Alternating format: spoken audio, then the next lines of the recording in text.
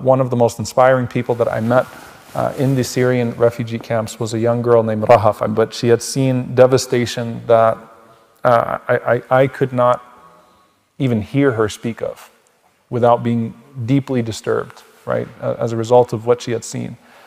And she didn't want food. She wasn't interested in the handout.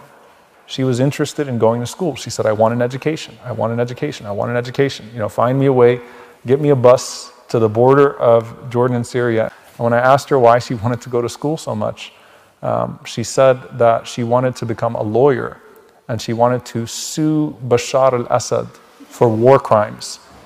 I mean, in the ICC one day for what he had done to her and her family.